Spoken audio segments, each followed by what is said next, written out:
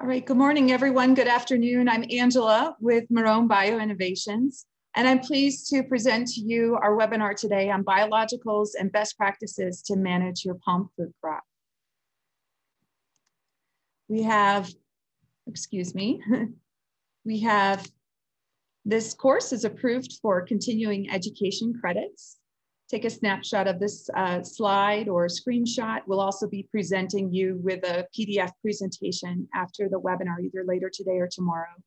But for those of you that are with the Certified Crop Advisors, California DPR, Oregon or Washington Department of Agriculture, we have been approved for 1 credit, and the course codes are here.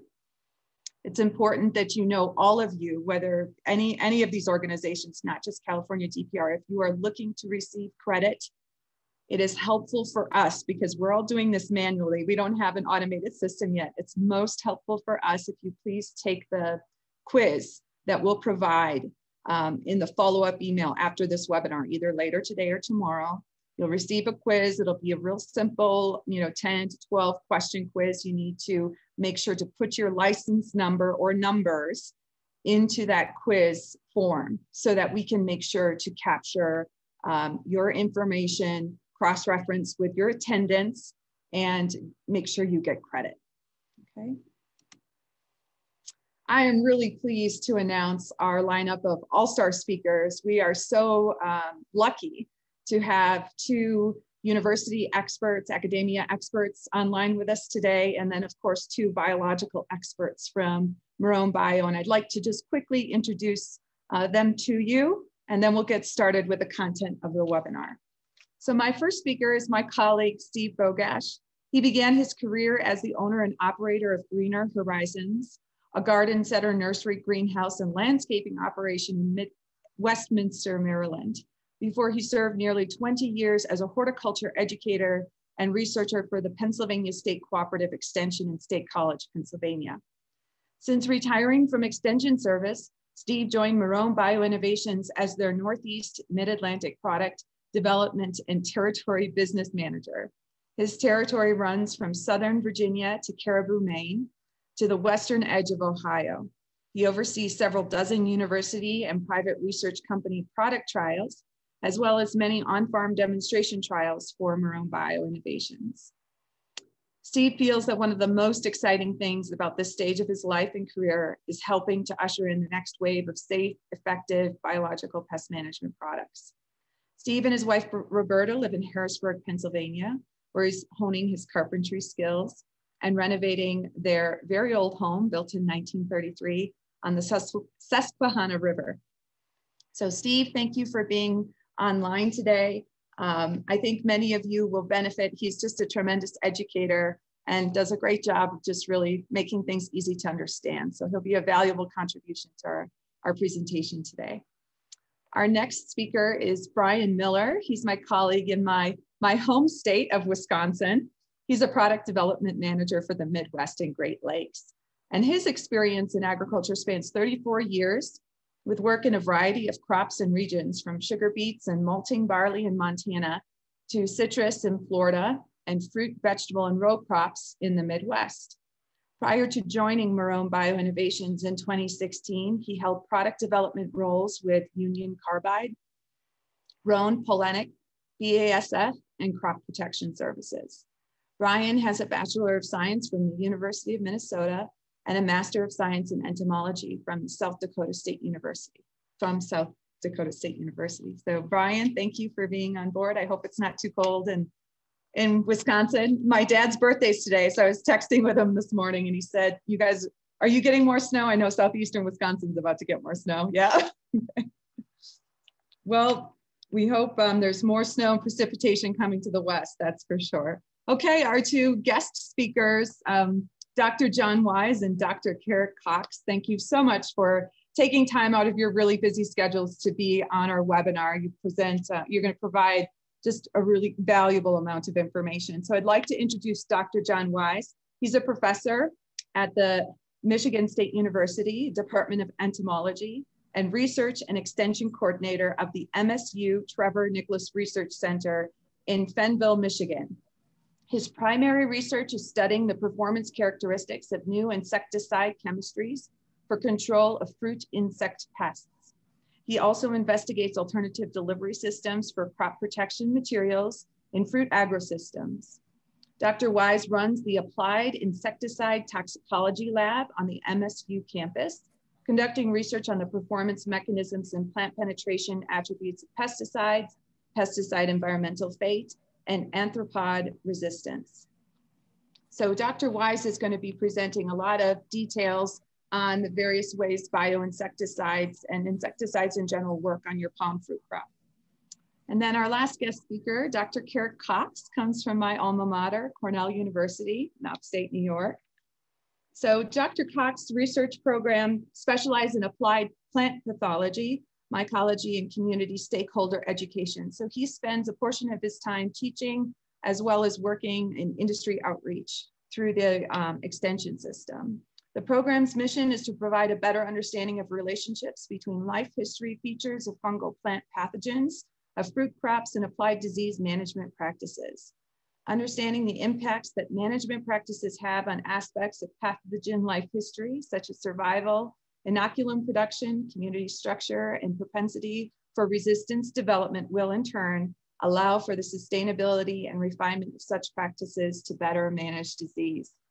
So with that, I will go ahead and turn it over to my colleague, Steve, who will give a brief introduction of Marrone Bio and then hand it over to Dr. Cox. Steve. So this is our safe harbor statement. Marrone Bio we're traded on the NASDAQ under MBI. And so following our stock's always fun to do, but we're going to be saying some wonderful things about a number of Marrone products in today's presentation. And when it comes to investing in the company, you are always recommended to do due diligence, do your own research. This is the long version of how to get there, but remember, trading on the stock market always has its own risks. And this is telling you, just because we say great things about Regalia today, don't run out and buy stock based on this. So here's today's agenda. I'm going to do a short company overview. The reason that we asked Carrick on here, so we're going to talk about the things you always wanted to ask Eric. At least these are the things that Brian Miller and my colleague Maryna Serdani always wanted to ask Carrick Cox. I'll do a biofungicide overview. Then we're going to talk about a little bit of field data and some suggested programs. And then I'm going to be handing it off to my colleague Brian Miller as we talk things you always wanted to ask John, or at least things that Brian always wanted to ask John. And he'll also do a bioinsecticide overview and field data. And then we're going to wrap it up. Stuff you need to know, have some time for some questions. And of course, we'll come back and review the pesticide credit thing one more time before this is all over. So this is about the company. This is Marrone Bio Innovations. We were founded in 2006. The IPO was in 2013, and there's our code on NASDAQ. Very recently, Kevin Helash took over as our CEO. And so our headquarters are out in Davis, California. We've got our manufacturing plant in Bangor, Michigan. We call it 3M.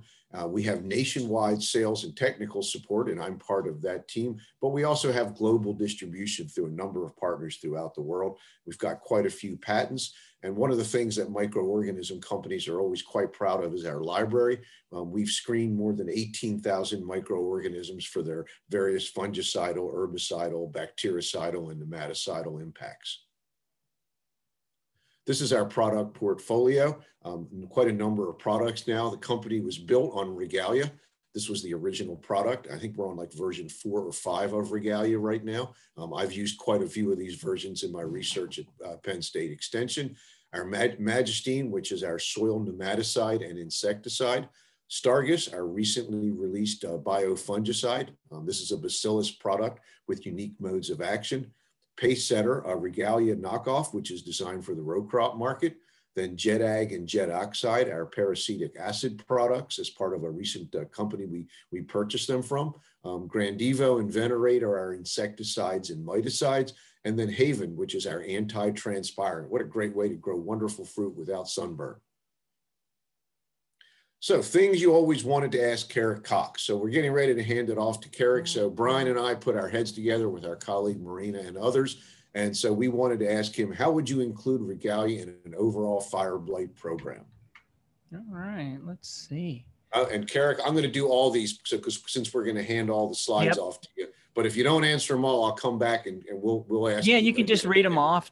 Read them off to me at various points. Yeah. So, okay, if you want to stop your share, I'll stop. I'll start this one. So what you're seeing here are the questions that we put together to ask Carrick. Carrick has been a leader in fire blight programs, and we hear about him all over the country. Yep. So we're going to be talking about why would you select certain products, carryover effects from regalia, where do copper fungicides fit into the program, including low-load coppers. So Carrick, this is all yours. It's a great pleasure. And so I'm going to come back on at the end. As you all have questions for Carrick, put them in the chat or put them in the Q&A. I'm going to summarize them. And then when Carrick's all done his part of the presentation, I'll ask those summarized questions. Carrick, it's all yours. Thank you. Is it showing the slide stuff? Yes, I see your slides. Okay. We're not on a slideshow yet, though. No. I figured now I'm gonna just zoom around like so. Okay. Do they want to know what fire blight is? It looks like we have some people in the tropics, so maybe it's at least important to give some perspective on what this does, or we can just jump right in and I can tell you that first question, which was again, where does regalia fit into a fire blight management program? Why don't you start there, Carrick? Okay, let's do it. All right. So I guess at least the first one, since I'm going to move around a little bit wildly, I'm going to just make it really big. And, well, I guess we could go in, look at some, I'll go in and zoom in. It just takes a little minute for it when it goes into stuff. So when we have a fire blight management program, this is what the apple phenological stages look like for those who don't have apples in your area of the country or, are not familiar with them. Usually starts out with right around bud break, and we have a bunch of really interesting and funny names for the various stages. And you'll have to bear with me if I say one and you don't know what it is. But the first things we always do is we begin pruning.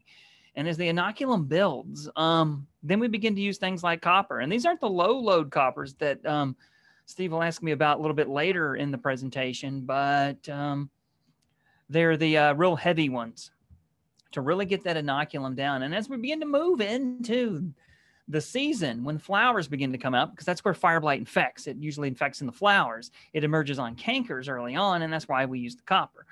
And then once the flowers start to come out, that's when they become most susceptible, and that's the point of ingress. And at this point, this is when we want to start using ISR, SAR type products or defense inducers like regalia to get the system ready so that when the fire blight lands on these flowers and causes an infection, the plant is ready to respond with defenses and try to mitigate the systemic spread and eventually death of the entire orchard, which can happen in as little as a few weeks if the plants actually die. We're not talking about losing fruit.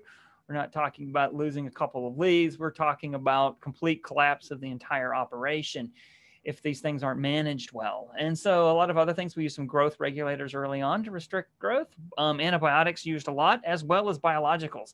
And this is also the window that your Stargus would show up in as well, really going after that surface bacteria right there on that flower before it gets into the plant. And then later on, we continue with our defense inducers in purple, and then we sort of move on into late petal fall. And at a certain point, once the shoots stop growing, the fire blight stops infecting for the most part. And a lot of these things we use in various combinations in a holistic sense to really stop the complete, collapse of the orchard, oftentimes death of the trees. And with that, so let's pop out a little bit and I'll sort of show you what our trials look like to sort of give you an idea. This is what our apple trials look like. If you grow apples, you'll realize these are incredibly ratty series of gala, and that's because I've used them for fire blight research for 20 years, and we have a resistant rootstock, allows me to keep using the same trees over and over again. You might think, well, doesn't that make them look awful in the beginning? No, they look like this, and they look fine. They make a lot of shoots, but they're all not the best horticultural shape. But just to give you some background before I start showing you all the information on the trials, we do a lot of timing, and as I mentioned before, fire blight starts with the infection here. And in many cases where we do a lot of the ISRs or defense inducers like regalia, we go ahead of time, right before we get pre-bloom. And then when it comes to biopesticides that might actually kill the fire blight bacterium on the surface, we will really get it right when the flowers are open for our specific tests. However, if you're in a real program, or if I was following a program, I might make a couple other applications at 10 to 20% bloom, but this would only be targeting our natural inoculum in the field, which often doesn't show up. But what I do is I hit it incredibly hard with a very heavy dose of inoculum. And then we measure how many of the percentage of flowers that end up getting killed by fire blight and shoot blight.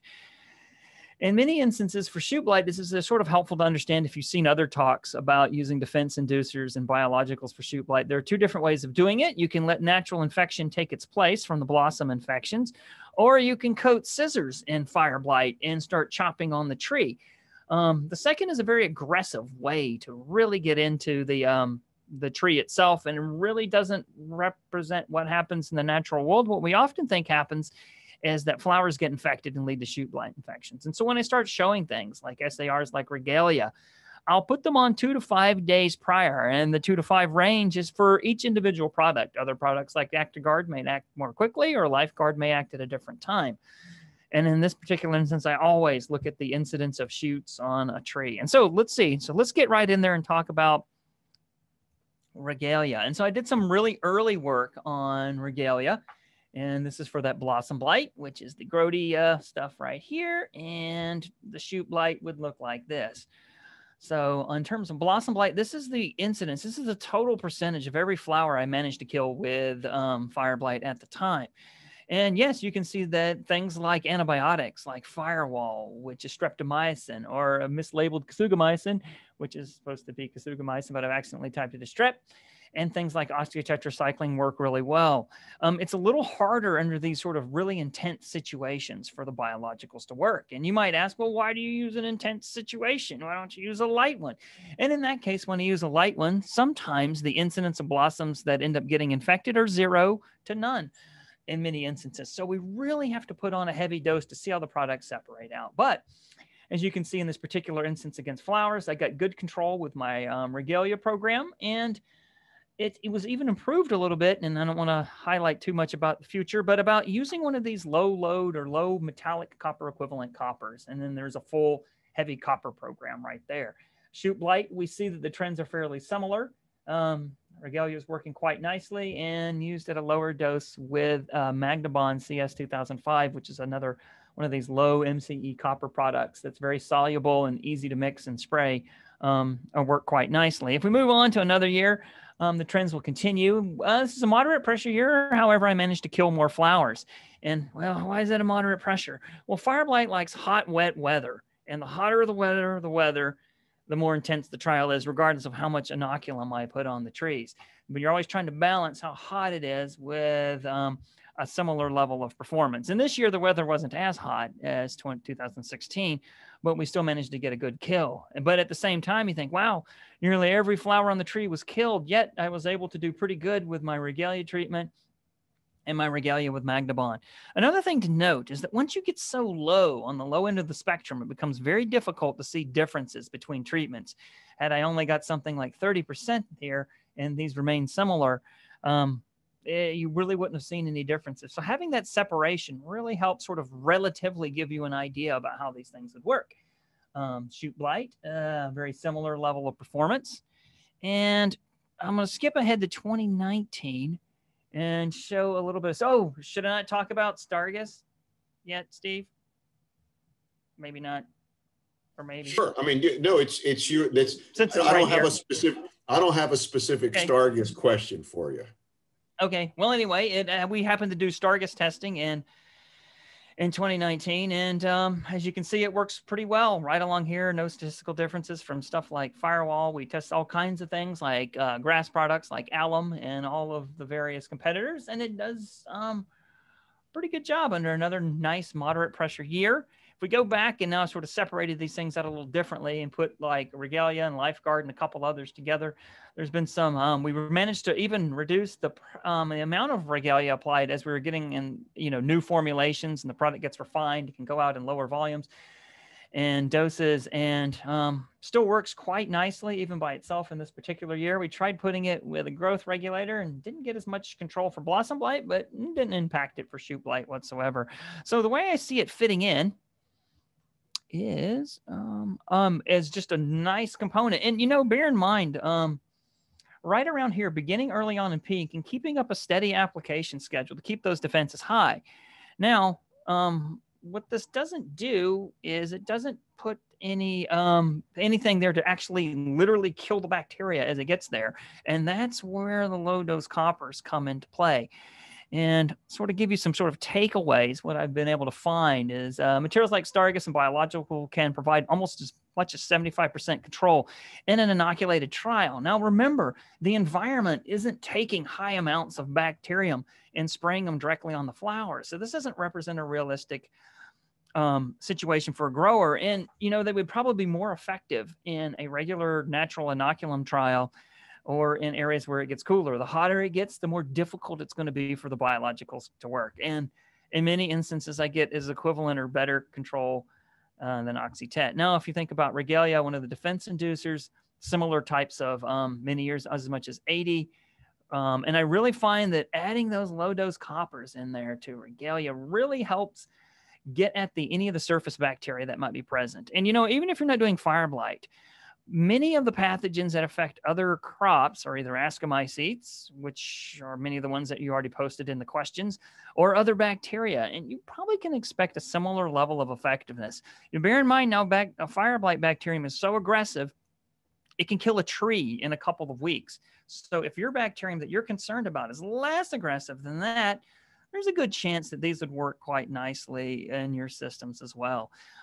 This is a really nice combo. It gets the surface bacteria there, and then this works on the inside of the plant to keep the shoot blight down, which is what we want. Other things I want to mention, if you have a pathosystem that is on the inside, defense inducers like Regalia work really well. They've gotten better every year. There's no injury in flowers. And if you have something that's killing on the inside of the plant, these are the best ones to go for. Another thing that can happen is you can see in some of my earlier years, I wasn't as good as using the products and the formulations weren't as optimized. But I think practice and precision makes perfect. You know, use them with care. You're spending money on them and they work really, really well, I think, when you're paying attention to your spray practices and having everything well calibrated. Let's see, what's our next question, Steve? So I think you've actually answered 1 and Great. 2 in what you were doing. So we're going to skip down to, and I'm just going to read this. Are you seeing carryover effects from Regalia use in fire blight severity the following year? And Carrick, this relates to something you and I have discussed often. I've had this discussion with the Palmers at Reality Research. This whole thing about Regalia because of the ISR SAR thing, is there a carryover impact? That's a good question. I've not seen it. No, the one thing that does carry over is in many cases we often, and I didn't show this in any of our slides, we do see really nice shoot growth in many instances with Regalia. And, you know, I'm usually putting that against a growth regulator, which isn't too surprising, but sometimes I think the extra, I guess, vigor of the tree makes it a little more predisposed to doing a better job next year. I don't usually, when I end up going into my plots next year, and the reason I can keep doing fire blight on top of fire blight is if I leave this tree alone, it doesn't get any more fire blight just sitting there. So in many instances, nothing seems to give a lot of carry over in my trials. So I haven't really looked or been able to see any noticeable differences, but I do see that in some of our young tree trials, the trees look really good going into fall after Regalia. And that's irrespective of how well Regalia did to manage the fire blight in the plot. Sometimes even though a tree might look really devastated by fire blight, it looks a lot better going in than other trees where I didn't use a defense inducer or an SAR inducer. So I think maybe it just turns the tree's metabolism up and makes them going in better. And that's about the only thing I've noticed is that I haven't had any issues where I wouldn't be able to use a tree after using Regalia. But some of the others, if they have a catastrophic failure, some of the ones that don't, activate the tree, you can lose them even if they were actually pretty good at managing the amount of blossom blight early on. Sure. Well, and one of the things we know about Regalia is that it does enhance chlorophyll B production. I mean, you can see enhanced greenness. I'm a tomato, pepper, cucumber guy, and you can always tell crops that have had regalia applied to it, they are greener overall. Interesting. Yep. Yeah. Other questions along those lines? Well, and Carrick, you answered actually all your questions as Okay. 2 questions, and that's perfectly okay, because you talked about low load coppers as well. And just comments, because so one of the questions that came up in the chat was copper plus regalia phytotoxicity on pears and the possibility for that. And you've talked about the couple different kinds of copper. So I guess we're going to get in the weeds on copper for a few minutes. So let loose on your copper thing. Yeah, that's fine. And I think in terms of copper injury, I think, and in my case is I don't ever get copper injury. Let's see if I have anything to say about it. Like these things here, I can put on 2 quarts of badge at bloom. I can put in Magnabond at bloom, and I don't get injury on my on either the leaves or the fruit. To be perfectly honest with you, I get more injury from Captan plus adjuvants than I ever have with using copper at bloom. And I think in many instances, it's these coppers that are either optimized for better mixing or low cellular impacts. And so this is some of I've been having a lot of good luck with Quava but particularly Provisto, and that's used a lot out in the Western United States. And I think the key to avoiding copper injury is not that it doesn't happen, because if I go give my talks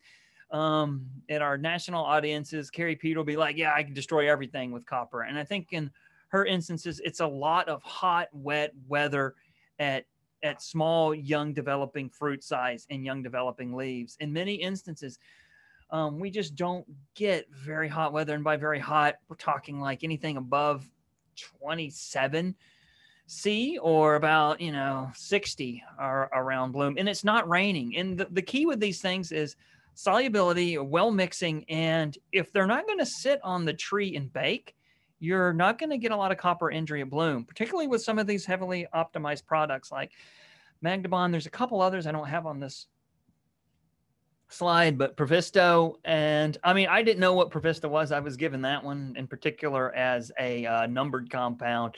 Later, I was told what it was. I just thought it was had no idea it was a copper. I just don't get a lot of injury. And I think the further up north you go, the better off you will be in terms of being able to use, and a lot of these are rates that are optimized for bloom anyway, and a lot of you are able to do this. If you are in a tropical area and it's hot and wet all the time, no, you probably don't want to do it as much, or you want to be very careful and test a couple of the different copper products. One of the best ways to do it is just to, in many instances, we used to conduct trials, specifically trying to create situations of injury. And that's where you usually can get a lot of injury with Captan, but I have not had too much injury with the copper products. And this, I don't know if that helps, but I think that's the key: mixing, solubility. And, a lot of these things don't go in at these as, well, except that one, 2X does. A lot of these aren't powders. The liquids are going to be better for that. I think they're going to do their deed and they're going to wash off the fruit and move on to the next area, or they're not going to be at such a high level or get inside the tissues. Okay, so I've got a couple more questions, and I'm trying to keep up with the Q&A. So this one, Carrick, is from Tim Johnson, and he's asking about do you know of any varietal differences in sensitivity to copper? To copper, I don't know. I know like certain crops like pears and things can be more easily hurt. Gala is supposedly one that can be hit. We have a large block of a lot of the newer apple varieties that we're testing is usually part of Susan Brown's breeding program. And I've managed to get some other of the fancy apples from around the country when allowed. We can't get them all, but I haven't seen anything yet. I mean, it's not like we'll go out and I'll spray Evercrisp and it'll rust it up. It's fine under the same practices. And let's see, what else have we done? Snapdragon, Ruby Frost, some of those others. I've tried to get Cosmic Crisp, can't. Tried to get Mini Esca this year for some of that work. Nope, they're not going to give it to me. But in many instances, I haven't found a variety too heavily impacted yet. I think it's really a hot, wet environmental phenomenon, and just being mindful of your growth stage. If you're in that, really young developing fruit stage, whether or not it's stone fruit like shuck split or 10 to 15 millimeter for apple, or those cells are really, really susceptible to any damage, and being careful. And I will actually, now that you mention it, I will say this: the adjuvants I find often are the ones that help me see the injury the most. They can be great. They can make the products last longer, but I had a trial with one person's biological and they asked me to use one adjuvant and it burned the flowers off all the trees. And the one time they asked me to exclude it, everything was well. So I think that's another factor that can be involved. If particularly you're in a warmer, wetter environment, the additional adjuvant to make it stay on the piece of fruit or leaf longer may end up causing you more trouble. And, you know, Gala gets marked up. We get scarf skin on it. Snapdragon gets marked up. We get scarf skin on that. But we don't seem to be able to cause any trouble with chemical burn. And in many instances, a lot of times I get asked to include adjuvants, but not always. I think recently in Regalia, yeah, we've had Regulate I like. That's not been a bad one. That's been pretty good. Not as much of a fan of the LI 700s, but sure. And well, and know your adjuvants. I mean, that's just a know your adjuvants and know what works best on your varieties for your adjuvants. In many instances, all you need to do in order to make Cap-10 destroy or defoliate any plant is get it inside the leaves. It's actually very cytotoxic, or copper in that case. That's why they don't want you dumping it on the ground for the most part. Yep. Okay, Other questions? I'm working on summarize. So another question here is relating to Regalia and bitter pit on Honeycrisp. Obviously, bitter pit is the bane of Honeycrisp. Yeah, because of sure is.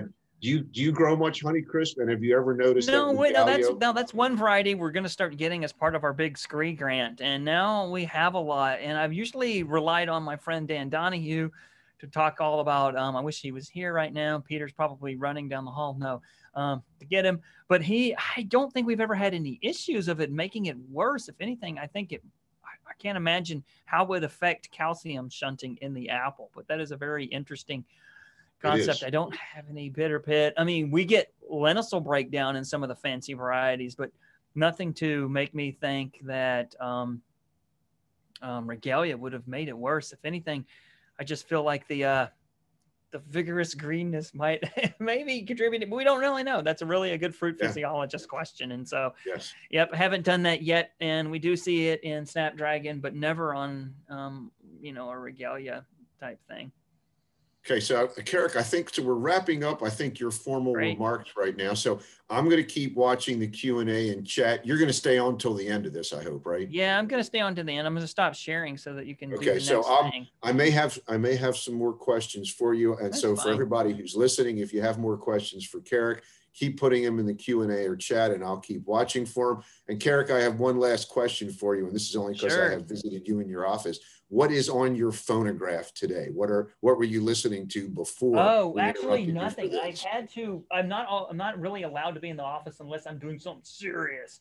Okay. Like this cool webinar. So nothing is on the phonograph today, unfortunately. It has not been plugged in a long time. So for everybody, Carrick keeps quite a collection of LPs. It's always interesting to see what he's playing in his office. All right, Carrick, you're going to go silent now, and we're going to get back into the rest of the presentation. All right, Angela.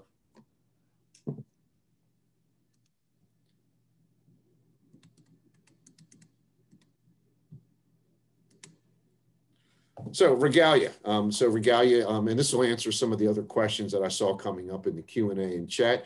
So Regalia is a liquid biofungicide. It is an extract of Rhinautria saccharinensis, a giant knotweed. Oh, sorry.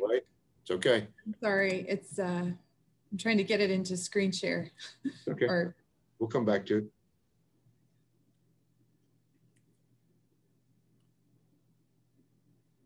Are you good?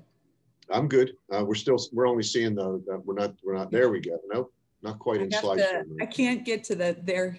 Oh, for Pete's sake. Bear with me, team. We can wait a minute. Patience is a good thing. There we go. Is that good? There we go. That looks much better. So it's, as I mentioned, it's giant knotweed extract. It's very broad spectrum.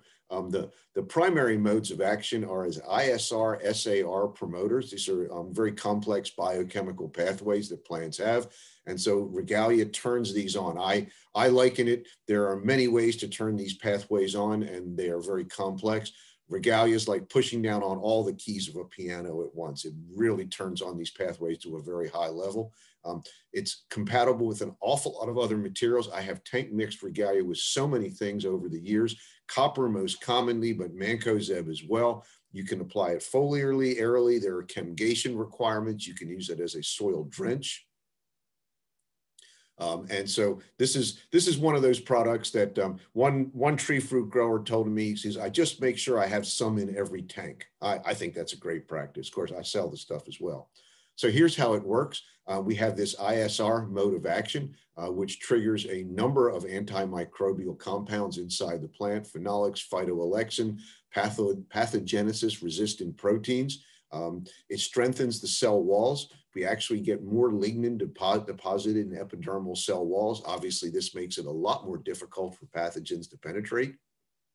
And then we get this promotion of plant growth. We stimulate phytohormones. And I've mentioned the chlorophyll B when we were talking with Carrick. We actually see an increase in chlorophyll B. In a lot of vegetables, we can actually measure an increase in yields directly from Regalia applications. Stargus is our newer product. It's another liquid biofungicide, typically applied at 1 to 4 quarts per acre. It is best applied preventatively, like Regalia, and so you want to be proactive on all these things. This is a unique isolate of Bacillus nakamori F727. You know, there's a lot of Bacillus products out there, but one of the different things about Regalia is all the novel modes of action that it brings to bear. Very effective on a lot of diseases that most Bacillus are not. And the way it works is during fermentation, these peptides are created, and that's what you're actually applying. Although Stargus is alive, and so there is the opportunity to make more of these compounds. When you buy a jug of Stargus, what you are applying are the peptides that were created during fermentation, and you also see this ISR activity. Here's more on the modes of action. So the active ones are these peptides that are produced during fermentation. They actually attack spore germination, and it's like a contact kill. It prevents them from getting in. The living spores develop and colonize on parts of the plant, and this can form a shield preventing pathogen access to the plant.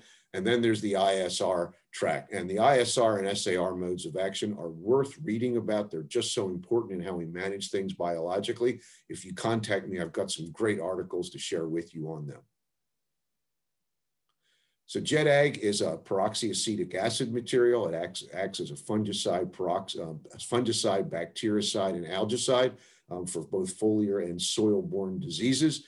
How does it work? By oxidation. These are peroxyacetic acid materials.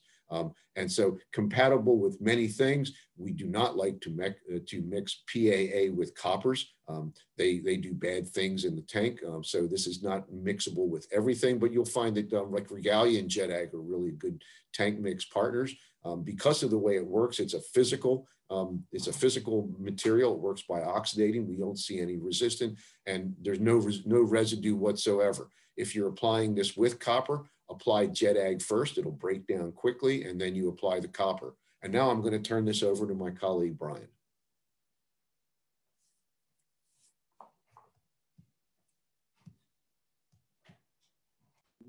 Okay, and hopefully you can hear me. Quickly, I just wanted to talk a little bit about some of the things that we have seen Brian, in some of the work that I've done. can you speak louder? It's really hard to hear you. Can everybody else hear Brian okay? Okay. Okay, Brian, it's really hard to hear you. Okay. Not sure how we're gonna do that. It sounds like it's getting better. Okay. Good. All right. So I just needed to turn it's still, hang on, Brian. Okay. Is there any way to get closer to your microphone? I was thinking my microphone was right in front of me, but it might be that it's on my computer, which is in the docking station. How about that? Is that any better? A little bit. Just project really loud. Okay, I can talk loudly. Just wanted to talk a little bit about some of the disease control studies that I've conducted in Michigan primarily, and looking at the suppression of fire blight at Michigan State that we've done. This particular study was focused on shoot blight and on some old Jonathans, which are certainly very susceptible to fire blight. Two applications were made with Regalia, May 16th, which was early, mid-bloom, 70 to 80% bloom, and then also at full bloom. This was an inoculated study. And then the blossoms were evaluated, and then also shoot blight. So I wanted to focus on the shoot blight.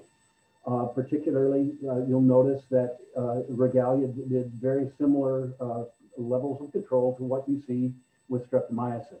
Michigan is a place where we do have a lot of resistance to streptomycin particularly. So this is an important tool in helping manage that resistance. Angela, can you go on to the next? Oh, there, I have control, good.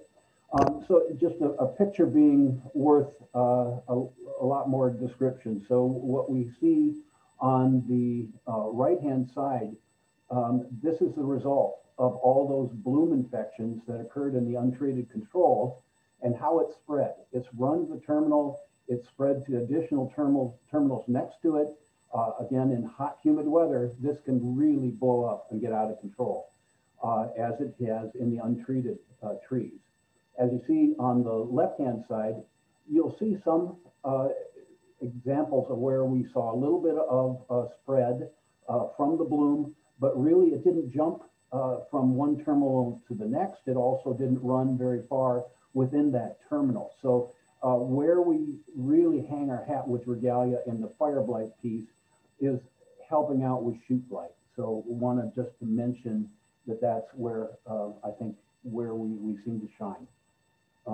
Looking at, I guess, Angela, you're going to move it forward for me. There we go.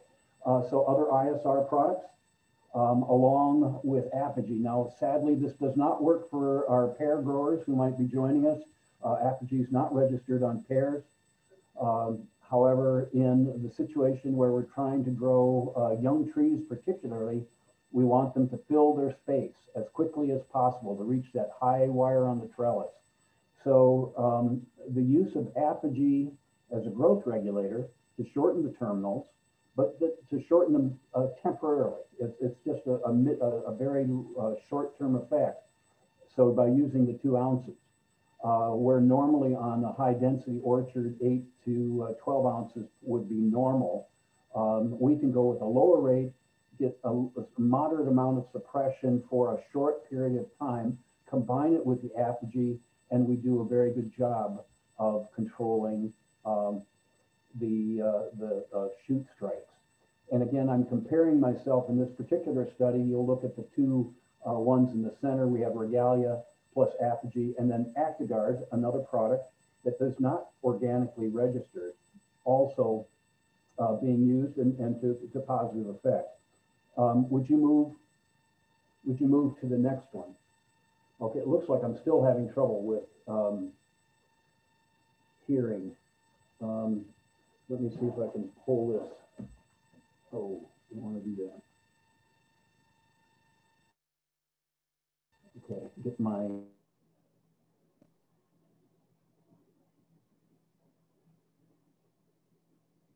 So Brian, we just lost your screen or your video. Are you still there? Back.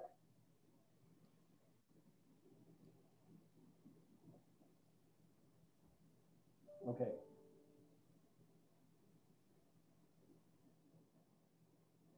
Now you're on mute, Brian. Okay, I got it mute. Can you, I heard a little message that they still couldn't hear me very well. That's gotten better. Okay, can you see my screen? We can see the screen. We just can't see your video, your face, but no. We can see the screen, you know, the slide. Just as well as far as that goes. Okay, there you are. So apologies for the, yeah, we're just gonna leave that off because for some reason, my camera has a microphone and it is not picking up. Okay. So let's go to the next slide. We're looking at a rehash of that data that I saw, that I showed you. And I just thought I'd want to highlight that Regalia plus Apogee spray done 3 times, comparing that to Actigard and Apogee sprayed 3 times. And then here's the price point. That's, I think, worth understanding, that we're looking at roughly $70 for the Apogee Regalia program. And in the case of Actigard, we're looking at an additional expense.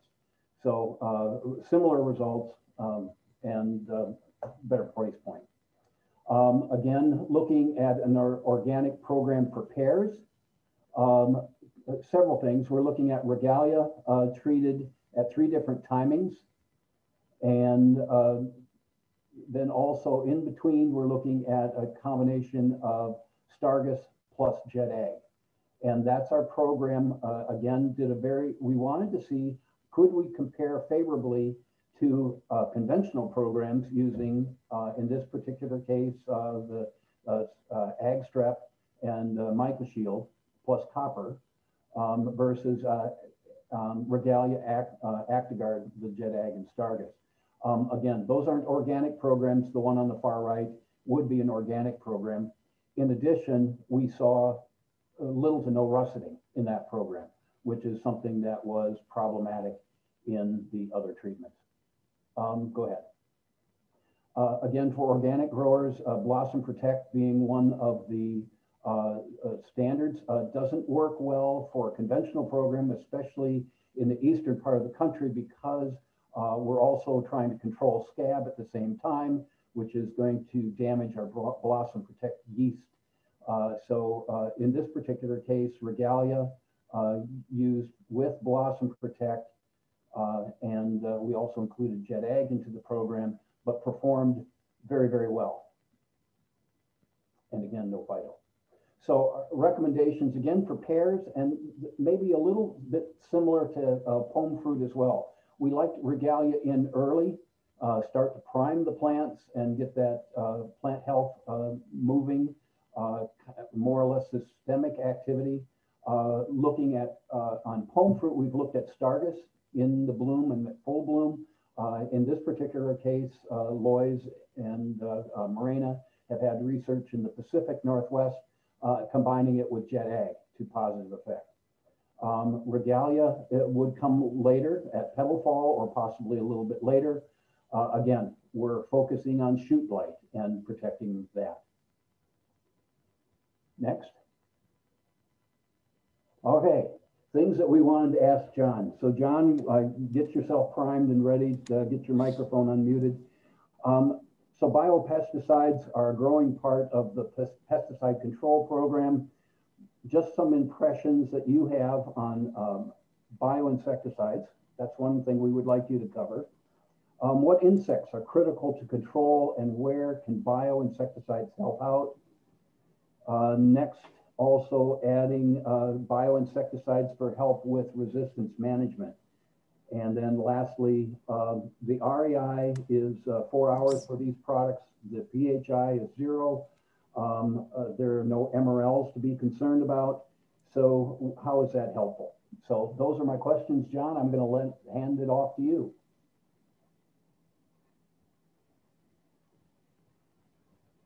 All right, John, and you're still on mute, just so you know. Okay. Okay, I hope you can hear me. You're great. Better than Brian there. It's difficult to hear his voice. And then I'm going to go to slideshow, if it will allow me. I've clicked it. There we go. Okay, thank you, Brian, for the introduction and a couple of questions, and you will remind me of those questions if I don't cover them, but I think I will touch on most of them broadly, and then we'll have time for questions. Thank you, everybody, for making time this afternoon. And I've put some thought into what I can share here in 20, 25 minutes that would be useful and informative. And I start with this slide showing that on one side we have products that I consider as conventional insecticides. As you can see, these are the classes of materials. Some of them have been around 50 years, closer to the top of that list. Then others are newer, but they are synthetic or conventional in nature. But then on the right is this growing list of biopesticides. Now, if we went back 25 years and you asked me my thoughts about bioinsecticides, I wouldn't have a lot of positive things to say because most,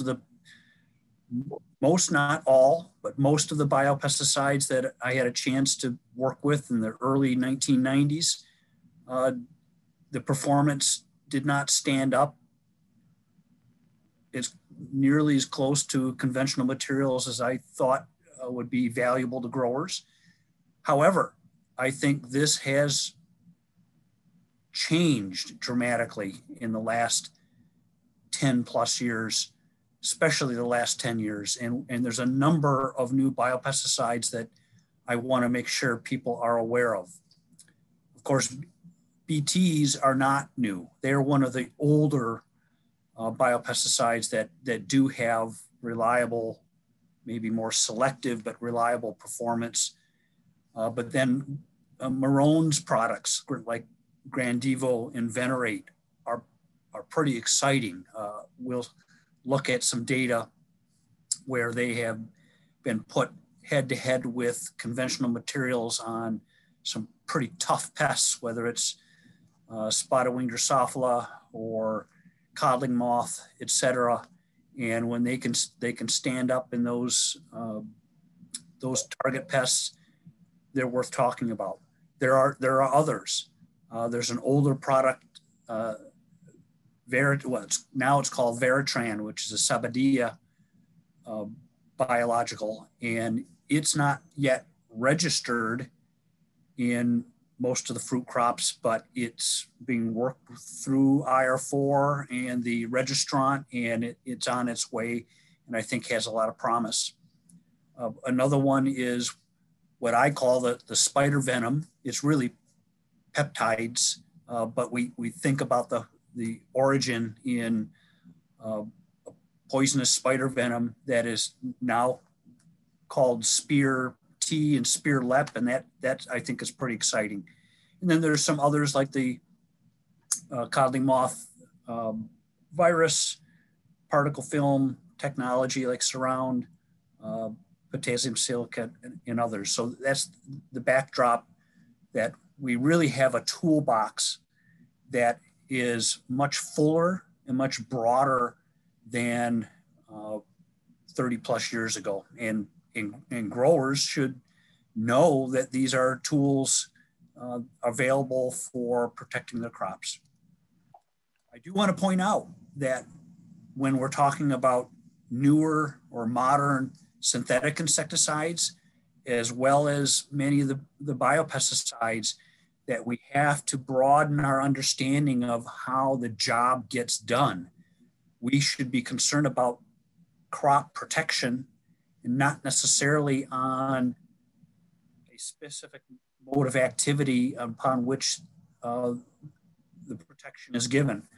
Sure, many of the older products are primarily lethal agents, toxicants, but there's a whole array of activities that some of the newer materials use in concert to protect the crop. Things like oviposition deterrents, anti-feedants, repellency, curative action, which is the term I use for when the plant penetrative attributes are able to move the product into the plant substrate and kill the pest after it has entered the plant, whether that's fruit or foliage.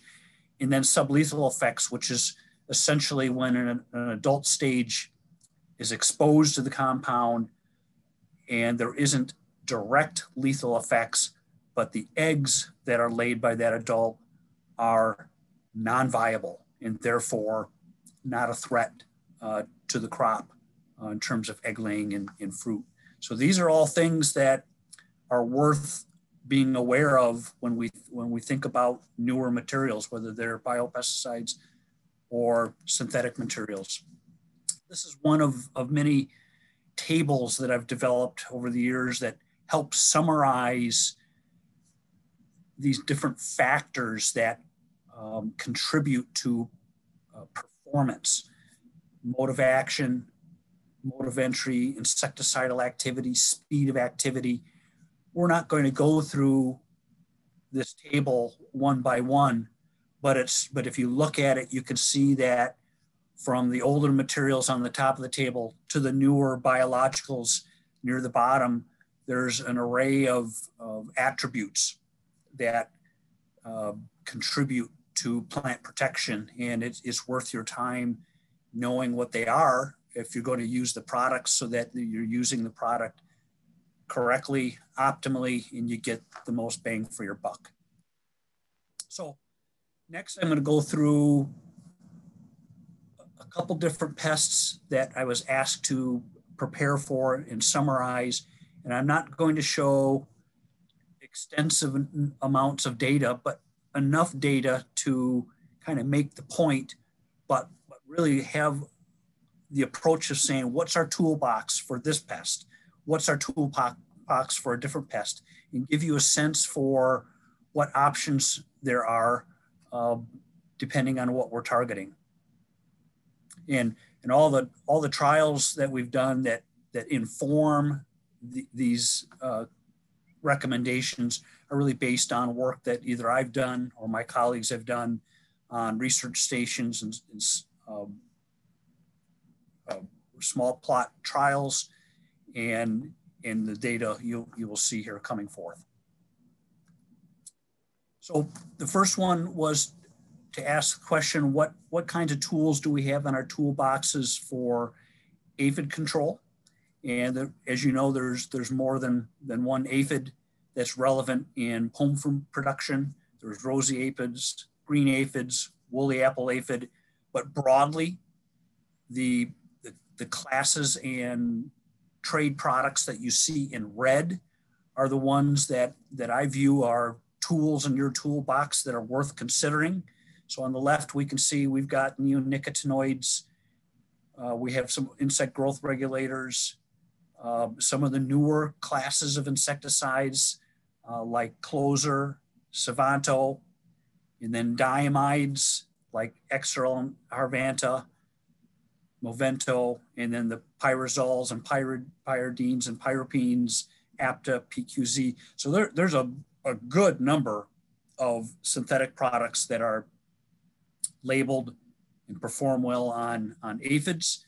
And then biopesticides also, Grandivo and Venerate are effective on aphids, and we'll see a little bit of data, but as well as azadirachtin from the neem tree, and Spirity, as well as Silmatrix. Just a couple data slides. I've got 2 or 3 years, maybe more than 3 years of data on Grandivo and Venerate. This just happens to be a little bit older one where we had very, very high level of pressure from rosy apple aphid. We had Closer performed excellent. Savanto was excellent, and found that Grandivo also performed quite well. And at that time, we were still working out some adjuvant issues and some timing issues. As you can see, the Grandivo that was applied at pink, in this case, performed better than the Grandivo that was applied at petal fall, in part because we know rosy apple aphids will curl the leaves and are protected from foliar sprays the later the season goes along. Here are 2 different trials, 2 different years of just representing performance of products on woolly apple aphid. The top one, you can see Movento, Savanto, and Closer. All 3 of those looked quite good. And then in 2017, the lower slide, we compared Savanto with Venerate, and they both did quite well. That was 2017, actually a higher level of pressure that built throughout the season from woolly apple aphid, and they each had a single application and did quite well throughout the season.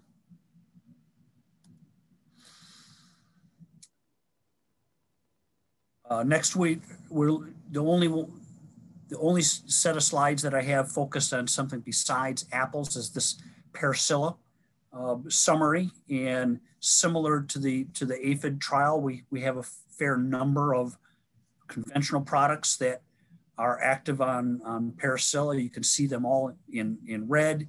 It doesn't mean that they're all equal or all a single application kind of material. For example, neonicotinoids will tend to be more of a mid to late season cleanup kind of material for Paracetamol, whereas season-long products like Agrimec, or at least historically Agrimec, was a season-long single early application. And so there is variability amongst this list of products, but they're all labeled and all considered tools in your toolbox. And then on the biopesticide side, we have Grandivo, azadirachtin, and Spear T as materials where we have some data that look, I think, quite good. I'm just going to show one slide here that is showing a season-long population growth of Paracetamol. In the black line, you can see from early June till mid-July, the population ramps way up. And then the green line is Agrimec application that was made early in early June, and then another spray in mid-July. So you could see that population grew, and then we sprayed Agrimec again, and it dropped it for a number of weeks before it rebounded. I want to be clear that I've also had many cases where Agrimec performed better than what this particular data set shows, but the data are the data. In comparison, I want to point out that we had very good success that year in using Venerate as a foliar, 2 applications, one early and then one in the middle of July. That's the blue line that you can see, and basically the Venerate stayed below the economic threshold, maybe right on the cusp there at the end of July, but stayed relatively flat compared to the Agrimec. And then Azasol is just a formulation of azadirachtin or neem, and the yellow line was 2 applications, just like the other 2. And just for fun, because I like to play around with different delivery systems, a single trunk injection of the same rate of Azasol gave season-long control. That's the red line. And it really points out that if you are using a biopesticide that is sensitive to UV degradation, a foliar application may require more active ingredient throughout the season than if you can deliver it in a way like trunk injection that is protects it from degradation. The caveat is that in tree fruits, there aren't very many products that are labeled with trunk injection as a delivery system, but it's a research question that I've been asking. Azasol actually is legal to be used either foliar or trunk injection, but I think given the level of Paracetamol pressure, it's a nice data set to share with you. Next, oblique banded leaf roller and other leaf rollers. There's a fairly good toolbox of tools. Not quite as many as you can see, not as many in red as the previous couple of pests, but yes, we have insect growth regulators like Ryman, avermectins like Proclaim, all the diamides, all the spinosins like Delicate and Trust are all excellent on oblique banded leaf roller. And then on the biopesticide side, I think I can pretty confidently say that BTs are effective. They have some weaknesses in terms of being used in cooler weather versus hot weather. They need to be ingested, right? So the warmer weather, there's more ingestion by leaf rollers. And then Grandivo and Venerate, we've had a number of good trials demonstrating leaf roller control, and they are good tools. And I just have one slide just demonstrating that there's lots of different products that control oblique banded leaf roller, and the toolbox is fairly full in that regard. And here's one that had Venerate and Grandivo compared to Gladiator, which is a premix of synthetic pyrethroid and ivermectin, and it performed quite well compared to the untreated check, but so did the two biologicals in that trial. Codling moth, as we progress, we're looking at pests that are much more high profile, much higher impact pests in terms of production and profitability. And we can see in red on the left, we can see we have a number of neonicotinoids, insect growth regulators like Ryman, Proclaim, the diamides, in spinosins. I think I would be fair to say that in Michigan, apple growers rely pretty heavily on the diamides and the spinosins, meaning delegate. And I think it's worthwhile from a resistance management standpoint to say, be aware of the other tools in your toolbox, because we don't want to lose those two important classes. And codling moth has a propensity for developing resistance. You burn things out, and you've got to find another way to protect your crops. I do want to point out that there's a couple of materials that I recommend for first generation that don't stand up to the degree that others might for second generation. One of them is Proclaim, that's the ivermectin material, and then Belay, a neonicotinoid. I feel confident about first generation use, not so much about second generation.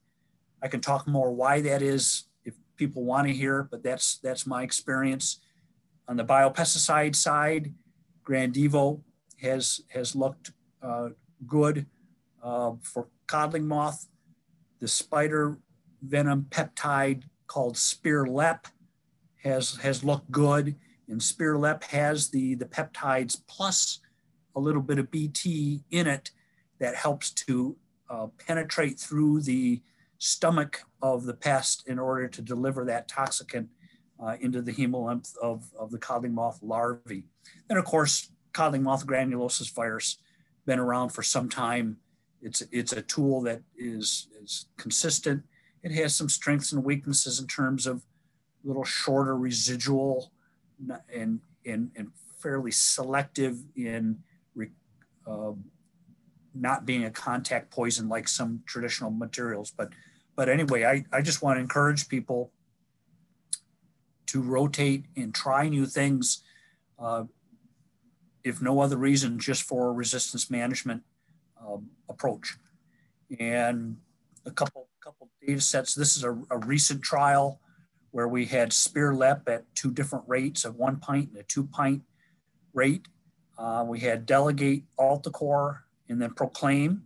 And I think it's useful to see that this particular trial demonstrates the point I was making about some products being more relevant for first generation. You can see Proclaim looked quite good on the red bar.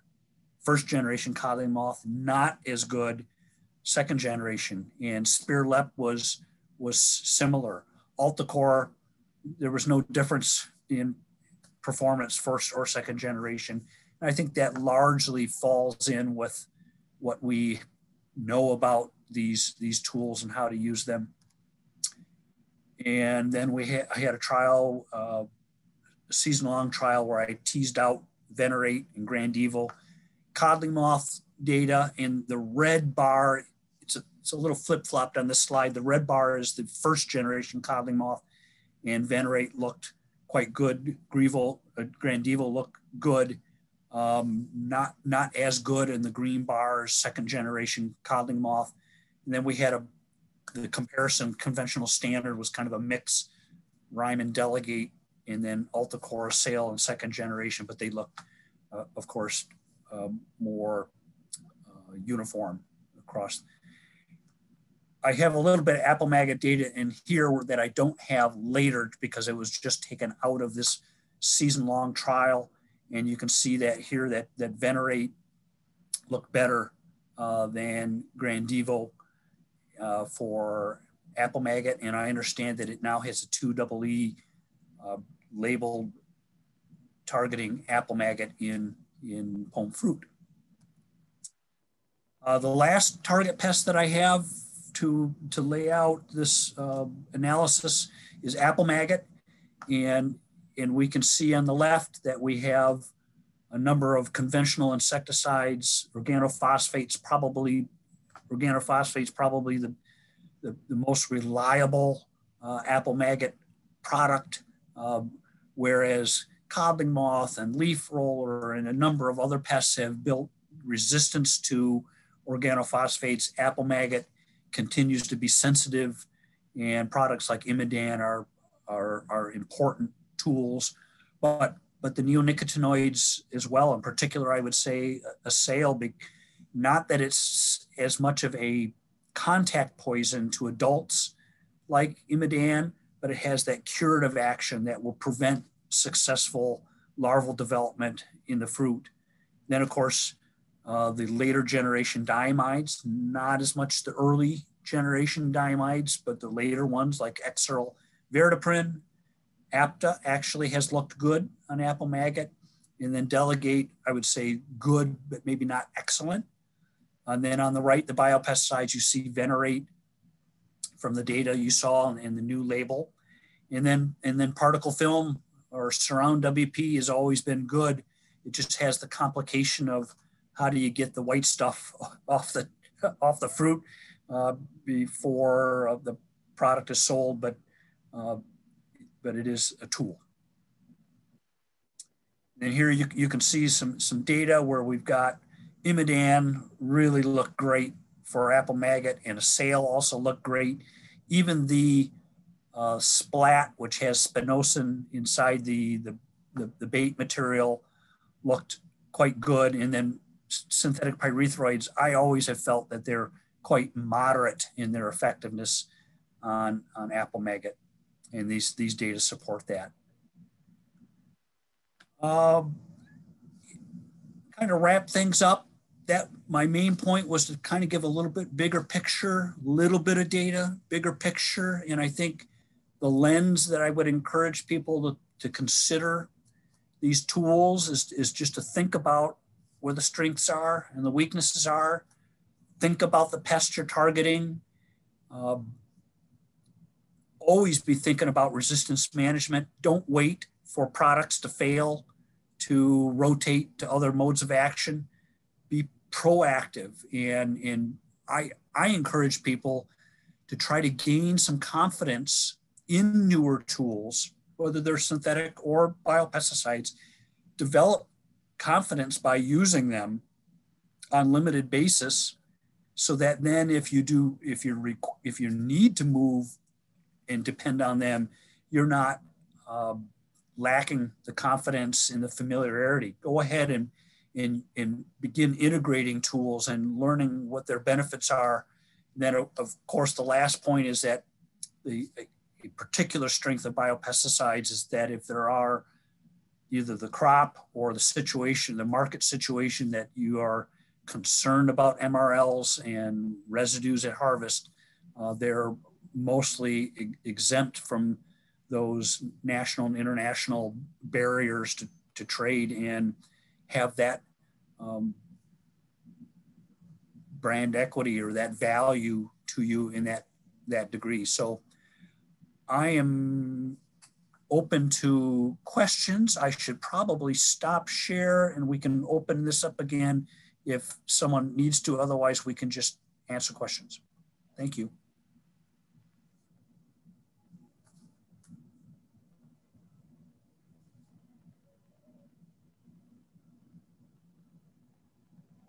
Excellent. Thank you, Dr. Wise. Are there any questions So I'm going to rely on my colleagues right now to look at the Q&A because it's difficult for me while I have this screen open. Is everybody seeing the presentation? I'm just going to quickly scroll through it. I see the presentation, and I've been following the Q&A. Brian, how's your? Can we hear you at this point, Brian? Oh, check it out. Is this a little bit better? A little bit. Yeah, Come closer. Yeah, you're kind of in a cave. Really maybe high. Steve, you can lead us. Yeah, so I'm going to get this going. So I've seen a couple questions about plum curculio and both Grandivo and Venerate. So John, if you want to jump in, I know we've done a lot of research on that, so I'm guessing you have some opinions on it.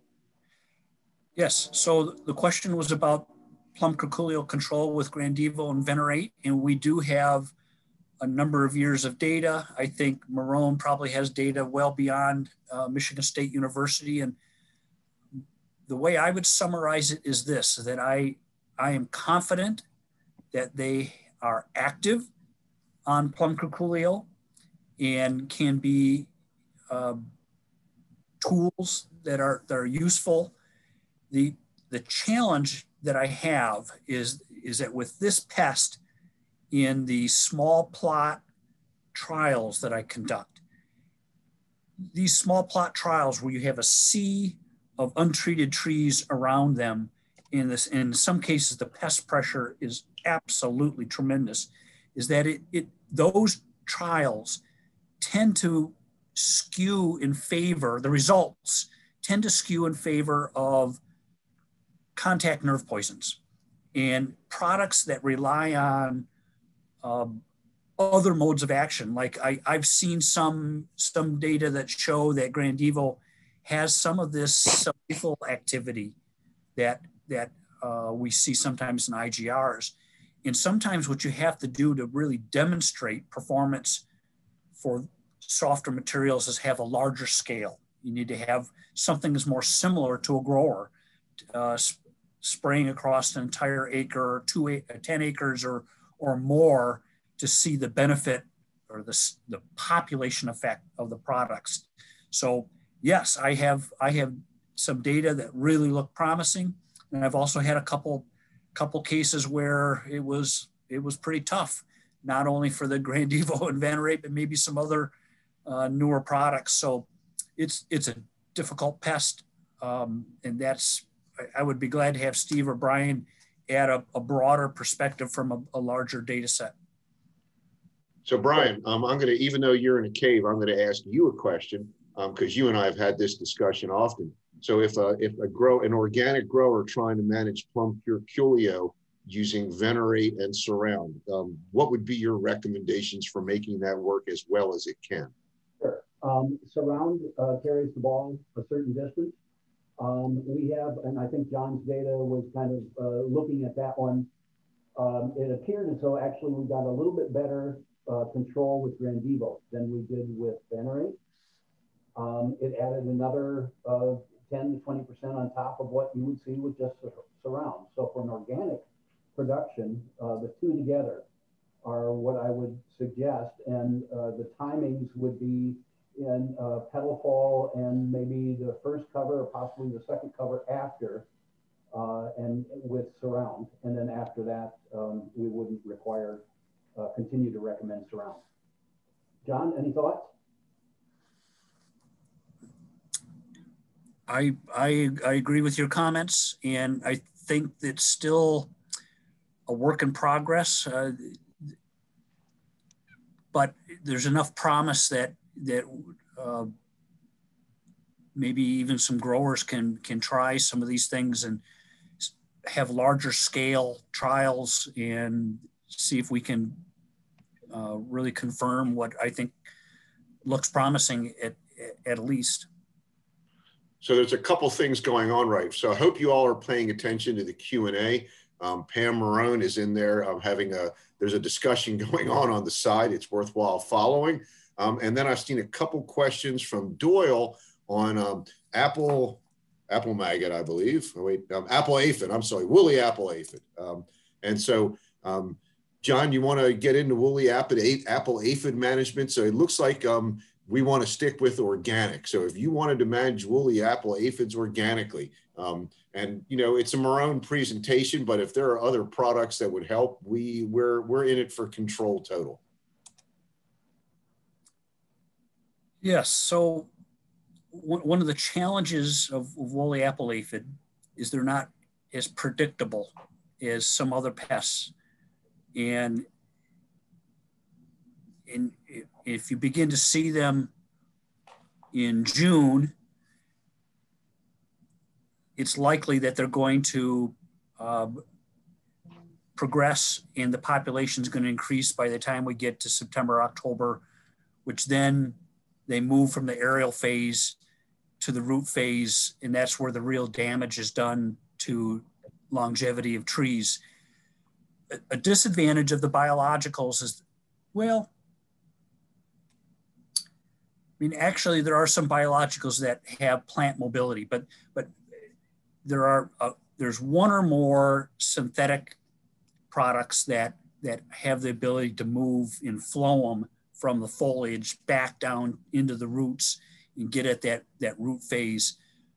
I'm not aware that the biologicals, any of the biologicals can do that, but what the data that I've produced and read from others is that at a minimum, the biologicals can kill the aerial phase, like Grandivone venerate in the summer months. And it may also be in the time of year in June where you're also controlling other things, leaf rollers and green aphids and some other things. So at least you're kind of spreading the cost of that product over a number of targets. I will not claim to be an expert on woolly apple aphid, and sometimes you want to do some work and it doesn't show up. But that's what I can say at the moment, unless there's a more specific question.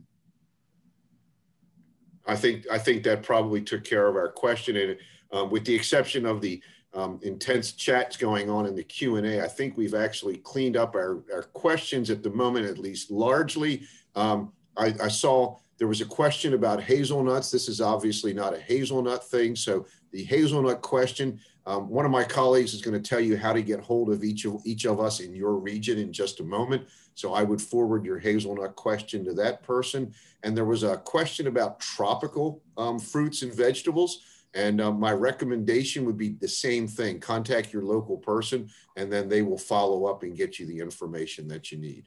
Hey, Steve, I'm going to jump in a minute because I see a few of the chats about the question of what's a biopesticide and what's not. And jump in, John. Have fun. Yeah, have fun.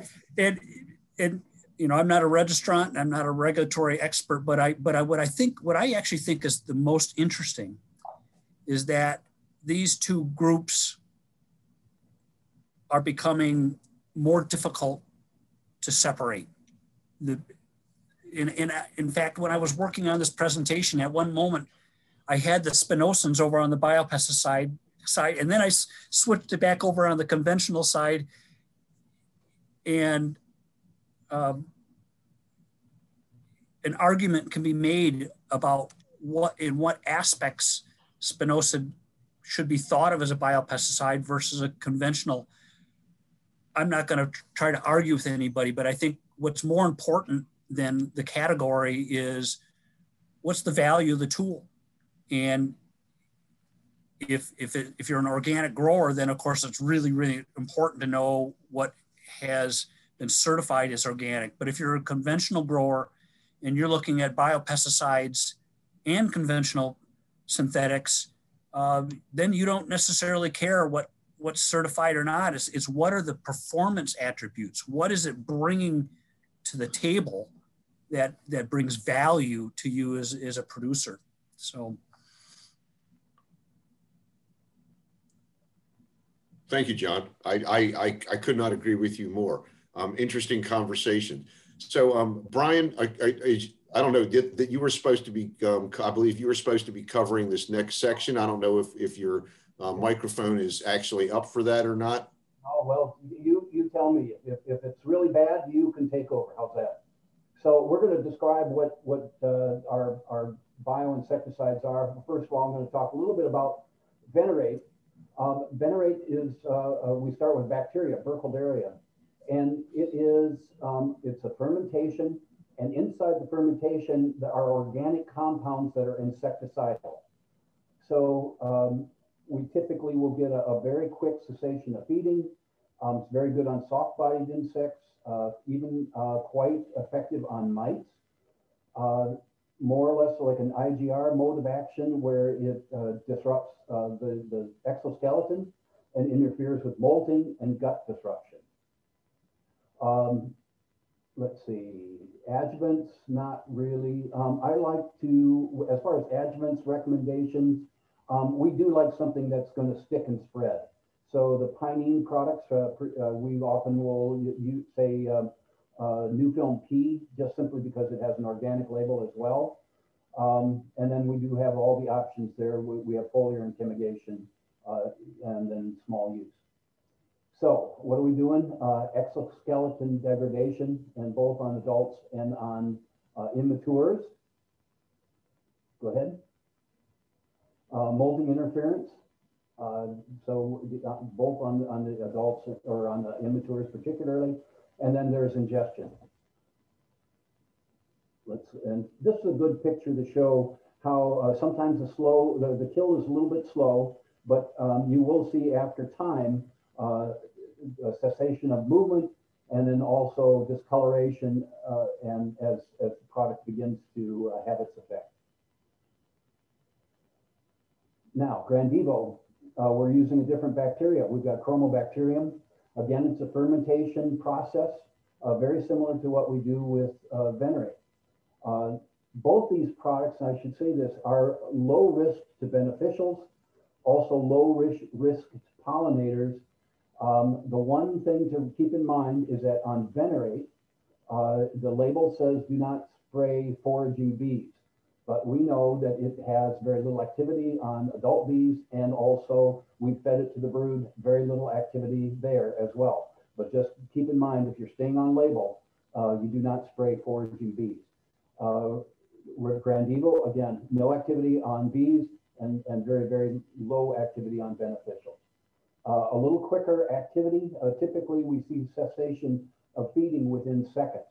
And again, these products can be used in quite a few different settings, along with the conventional chemistries and other microbials. There we go. So we do see a repellency effect, particularly aphids, gut disruption. We also see a great reduction in fecundity or ability of those eggs to hatch. And as I mentioned before, it does stop feeding very, very, very quickly. So we've had quite a few different biological studies of other beneficial insects listed there for you. Activity very, very minor on all of them, even at 2 and 3 field use rates. Okay, wanted to talk a little bit about some of the data that we generated over the years, and this one in particular was on rosy apple aphid. Again, I believe as far as the recommendation, timing is critical. We're looking at Venerate use rate at 1 quart, 2 quarts. That's our common use rate. We can go up to 4 quarts.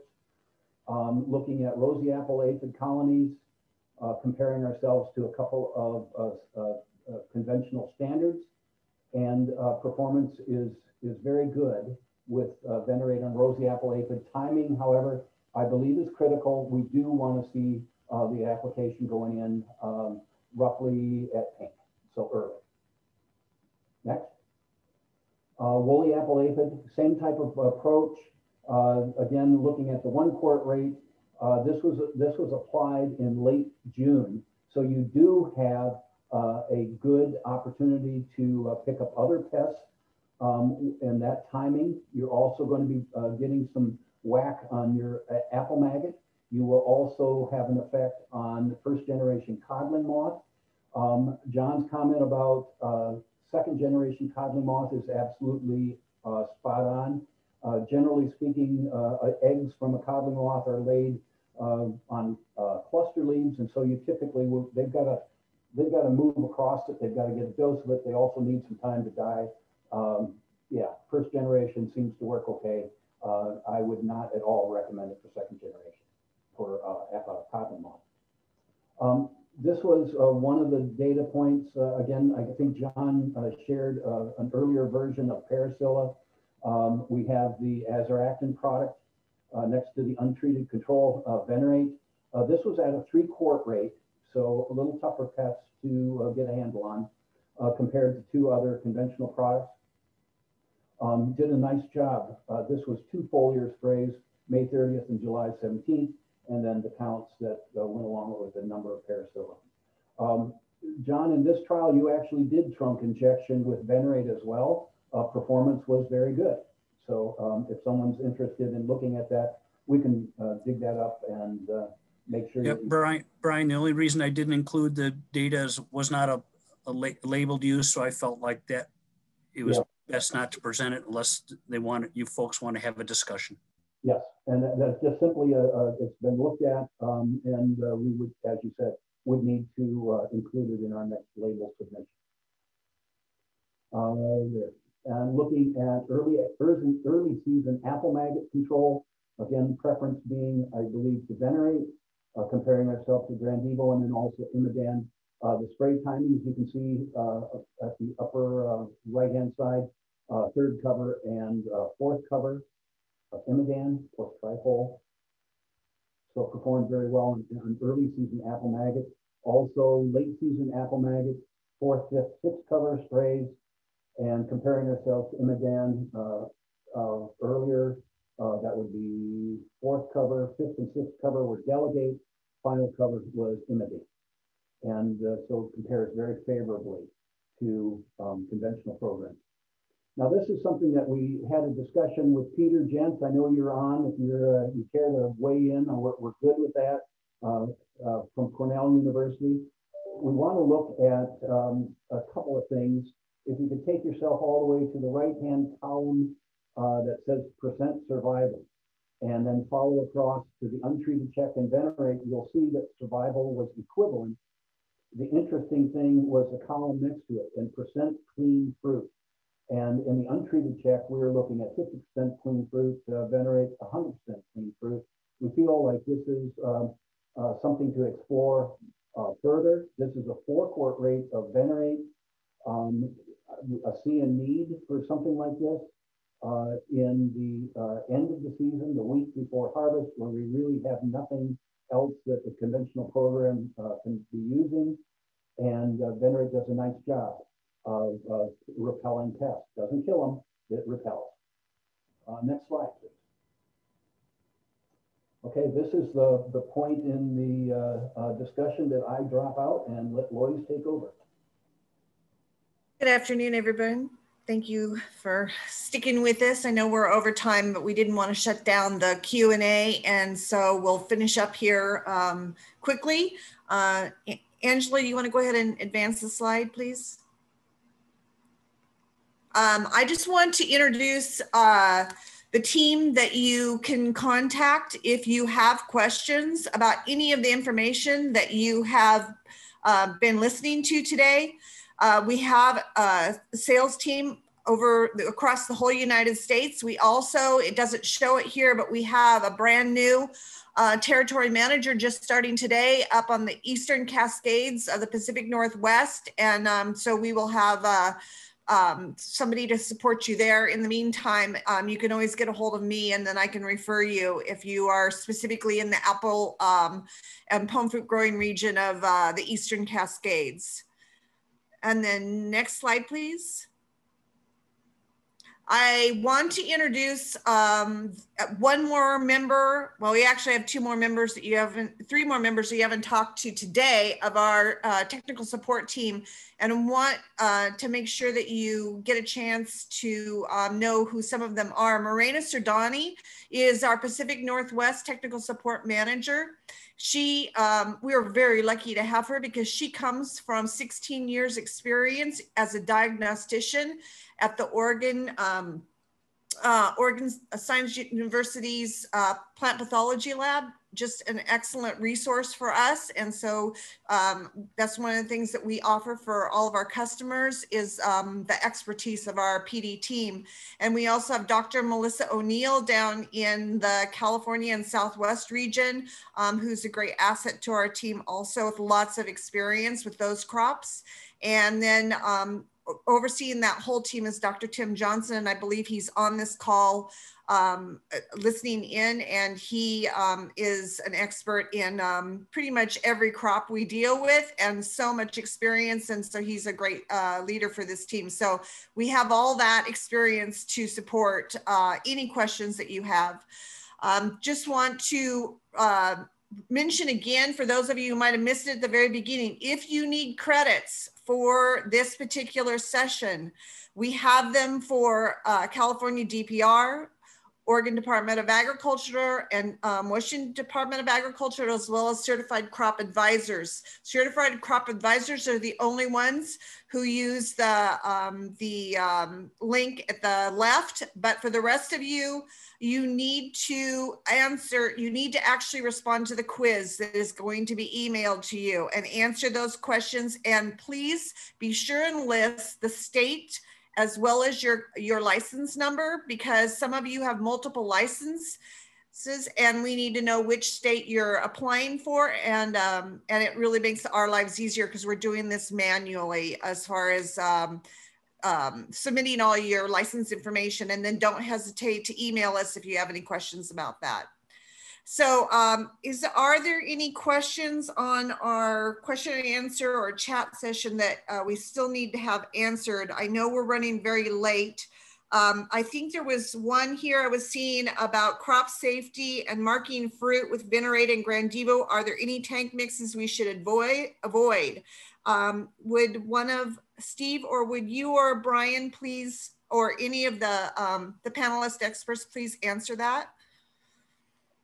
This is Brian Miller. I'll go ahead and mention that I have not seen any issues with tank mix compatibility or phytotoxicity using Grandivo or Venerate. And I have to concur with Brian. I've not seen any challenges with those two materials. And Loys, while I've got it real quick, there was a question on about injecting, and I know that John Wise covered some of the injected stuff.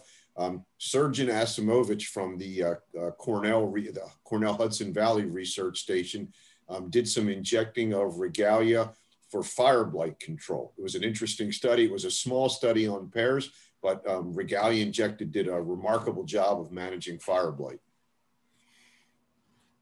Okay, thank you. I want to mention really quickly from my background, which is 15 years experience growing camise pears. If you are growing camise or one of the very, very sensitive varieties, please check with your territory manager or product development person about compatibility, because some of those very sensitive varieties, we don't want to use generalized statements, and so we can help you with that if you have specific questions about that. And so I think that is just about it. The other thing too is if you have questions that we missed, please don't hesitate to respond back to the emails you're getting, and it will get forwarded to the appropriate person in your territory, and we will make sure we get everybody's questions answered. So don't feel like you got ignored if we somehow overlooked it. There's been a lot of discussion going on, and it's easy to overlook a question. So I think that is it. Angela, do you have anything more to add, or anybody else on the panel? I do not. There are a lot of questions still in the Q&A that are open, but I'm going to trust that my colleagues, we've either answered them or I know that some of you are still typing answers in. So with that, I'll just remind everyone, one, thank you for joining our webinar, and make sure that if you are trying to receive credits, you will receive an email either later today or tomorrow with a copy of this presentation, as well as a copy of the recording of the webinar, and then a link to the quiz. I'll give you a due date on when you need to make sure to finish the quiz For those of you with California DPR licenses, you have to pass at a 70% pass rate. For the rest of you, you don't have a pass rate requirement, but we just need you to do the quiz and fill in your license numbers, as Lois said, to ensure that we've captured everyone. I know how frustrating it can be if you attended and then for some reason your license number was never captured and we can't give you credit. With that, I will go ahead and thank my speakers. Dr. Wise, Dr. Cox, especially, thank you so much for the time that you've taken to share your expertise. And then of course, my colleagues at Marrone Bio, this is definitely a joint effort and I appreciate all of your help and insight. With that, thank you so much again for attending and I hope you all have a great day and we see you soon on a future webinar. Bye-bye.